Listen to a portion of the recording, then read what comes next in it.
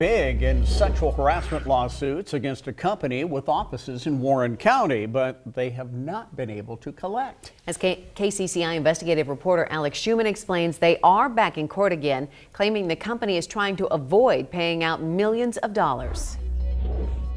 I felt hopeless because it didn't matter what I would say to him. In 2010, Tammy Ackelson sued her employer, Manly Toy Direct, after she says her supervisor regularly sexually harassed her and 4 other employees. They were touching people, they would rub our backs. It just got worse and worse and worse. Ackelson sold bonsai water toys, a trademark of Manly Toy, while working at a call center in this Indianola building.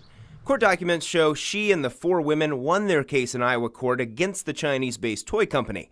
Ackelson alone got awarded $662,000, which her attorney says with interest is now worth almost $1 million.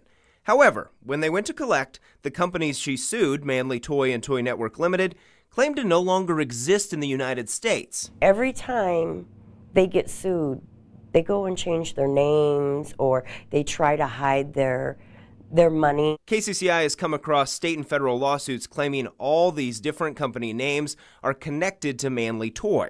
If you're confused, then attorney Stephen Weisbrod says their tactic is working. Several companies in Hong Kong, in California, and in Iowa have established a criminal enterprise to evade U.S. judgments and U.S. laws.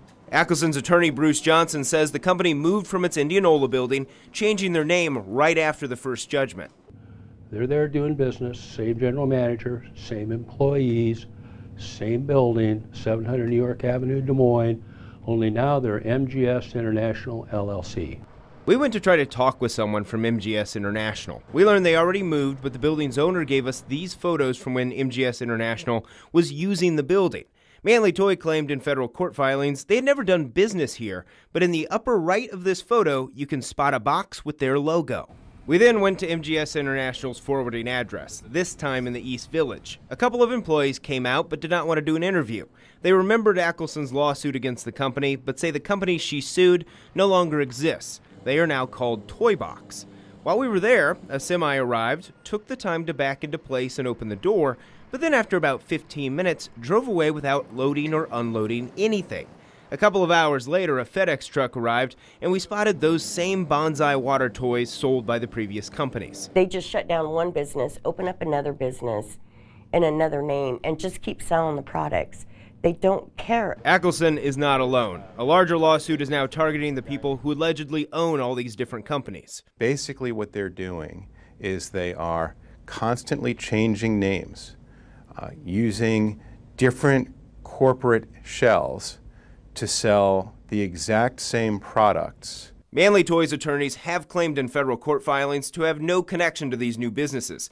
A company called Toy Quest filed their own lawsuit in Hong Kong, claiming they are not an alter ego for Manly Toy or Toy Network and have never had anything to do with Ackelson and her co-workers. And I'm tired of reliving it. I'm tired of having to relive it. Ackelson is not sure if she will ever see any money. Weisbrod says one company executive told him after a deposition that the company will never pay. And he said, look, you're never going to catch us. You're never going to be able to collect our assets. The guys in Hong Kong are always going to stay one step ahead of you. Now, we reached out to the companies and attorneys connected to the people listed in these multiple lawsuits. After 2 weeks, we have not heard back. Stephen Stacy.